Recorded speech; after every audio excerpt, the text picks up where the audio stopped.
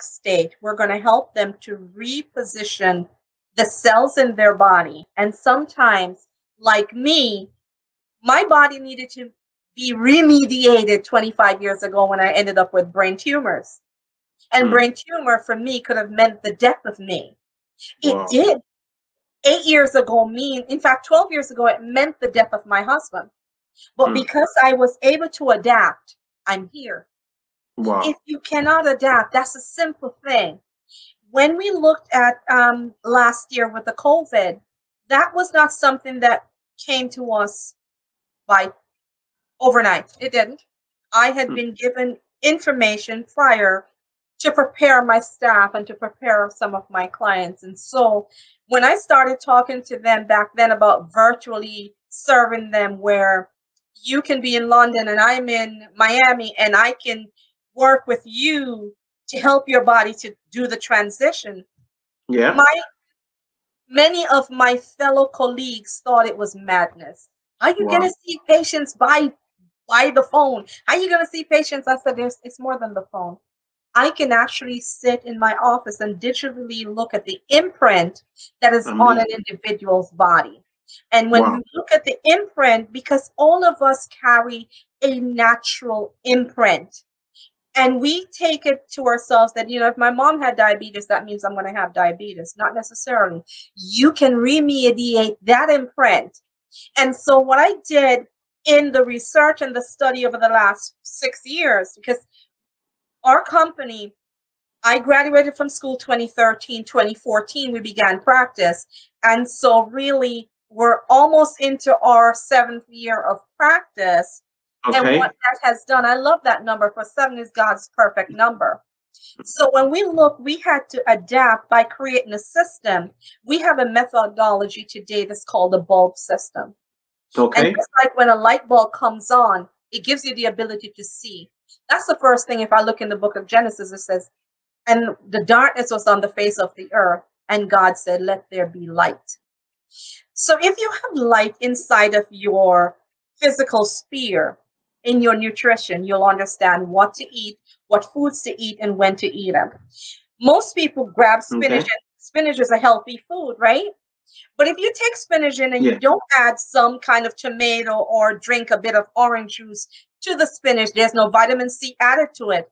That spinach did not do anything in your body. So we empower our clients to begin to now think through the process of how do we bring healing in. With COVID, we had to look that it was the respiratory tract.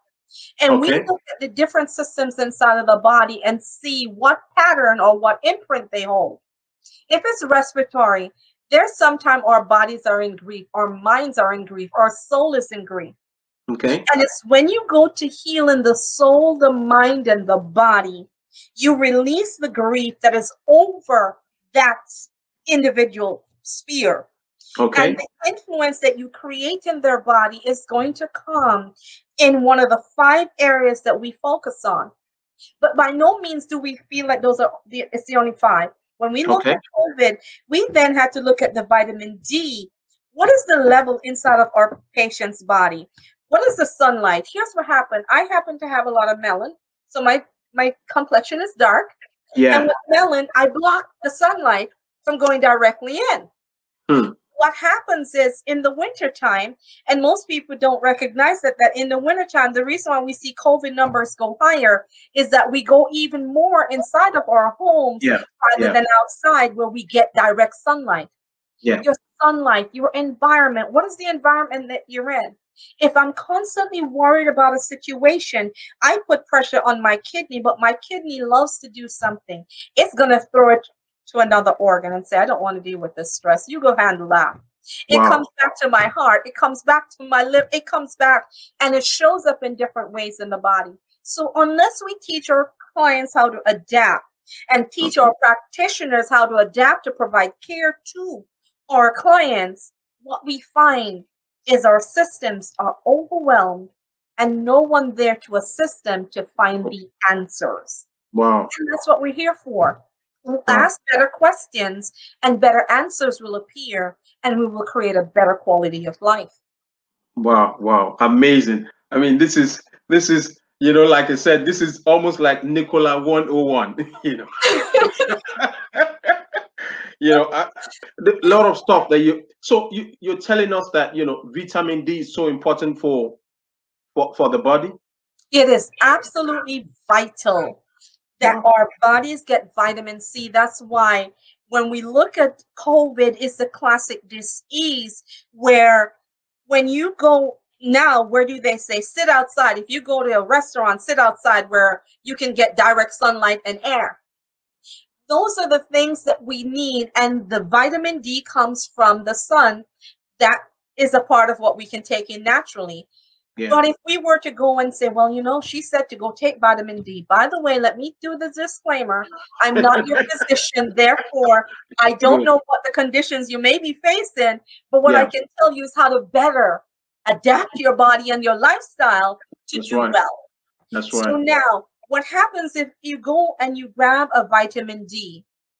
If you don't have calcium to match that vitamin D also, guess what? It doesn't go in.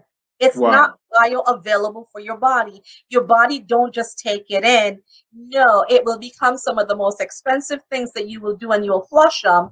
You've got to make sure that your body is in a consistent place where you're teaching it and allowing it to adapt so you can change. When you understand the power of foods and the ability to change, the strawberries that we have today, if we looked at the original strawberries, they're not the same. Our food adapt, and yet we want to remain the same. Our stress level, if you look at the stress level now versus when I was born, the stress level has gone up tremendously. And here's what we've done. We've only caused more stress to happen within the system. So when I look at hydration and that system, what have we done better than anything else in the last 40 years? The last 40 years, we've learned how to bottle things up. Yeah. You ever think about bottling your emotions? People bottle their emotion. It's going to make you sick. We bottle water. It's going to make you sick. Because let me share something with you about water, hydration. We grab bottled water and we grab those bottles of water. They're usually in plastic. The plastic that is usually toxic to the system it's bad enough. But as it begins to go through the process to be refilled or be filled, those bottles have to be heated to a certain temperature, and then those bottles leach in our water, and guess what? They can make us sick. So when they come to our centers and we're speaking with them now virtually, we're teaching people how to create better options for their bodies so their bodies can heal. Because God put and designed an inner mechanism within us that we can heal.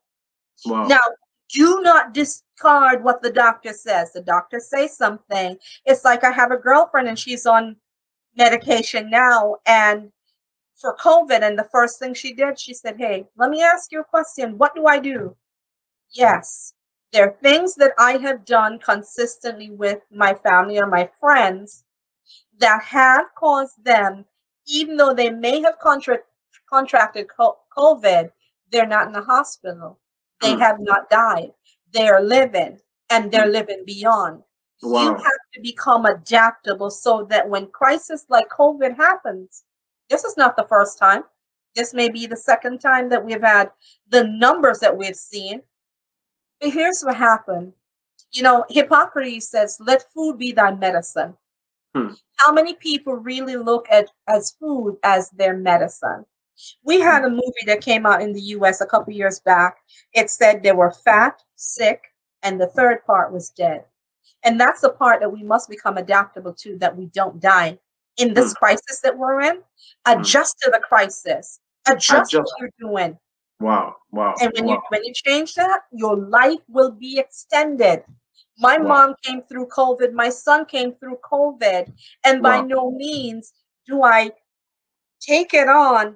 That's why I went to school. I said to someone, I didn't go to school because I wanted to be this brilliant doctor.